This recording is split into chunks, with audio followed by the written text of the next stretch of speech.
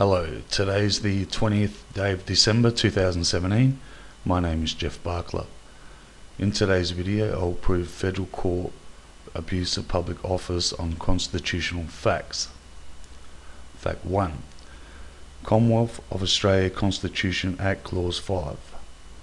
Operation of the Constitution and laws. And I quote, "This Act and all laws made by the Parliament of the Commonwealth under the Constitution shall be binding on the courts, judges and people of every state of every part of the Commonwealth." End quote. Folks, this is the rule of law in Australia.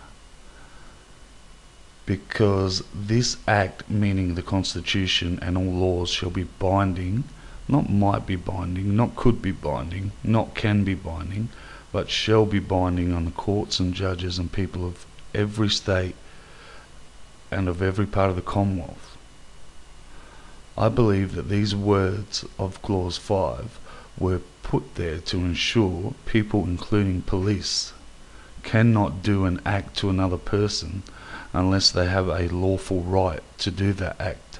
And it specifically states courts and judges, in order that registrars who are part of the courts and judges must rule according to laws, because the laws are binding on them. And when they make judgments contrary to laws, that is when it becomes an abuse of public office. Fact 2.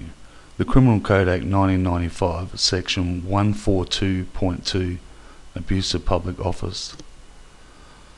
A Commonwealth public official is guilty of an offence if b. the official does so with the intention of dishonestly obtaining a benefit for himself or herself or for another person, or dishonestly causing a detriment to another person. Imprisonment for 5 years. Wow, 5 years imprisonment. No wonder they are doing everything they can to shut me down. Fact 3. On the facts in the video against Judge Besanko and Registrar Colbran, prove that both Judge Besanko and Registrar Colbran dishonestly caused a detriment to me, a person, when Registrar Colbran lied in a Commonwealth Law Court document and Judge Besanko ruled against the admitted facts.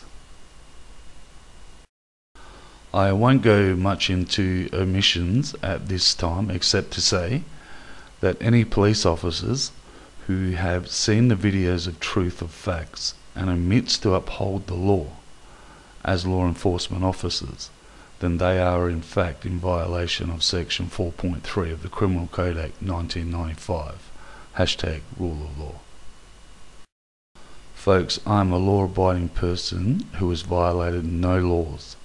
Even these videos violate no laws, and yet judges and registrars have violated the Constitution, the Criminal Code Act, the Crimes Act, and are facing years imprisonment if found guilty, and yet not one of them has even been investigated. Please see my Michael Keenan Minister for Justice video, who was in charge of the Australian Federal Police, yet refuses to answer my questions. Folks, I may be, and I stress may be, arrested on false allegations in an attempt to try and silence me and conceal violations of the Constitution and laws by judges and registrars, because I'm speaking the truth with facts. How else can they silence me? How else can they stop me from putting out these videos of truth? I also predict that any false claims made against me will fail and justice will prevail. It appears that registrars and judges are above the law. I thought Australia was a rule of law nation where the rule of law is applied equally to every person and not on the basis of the person's status or wealth.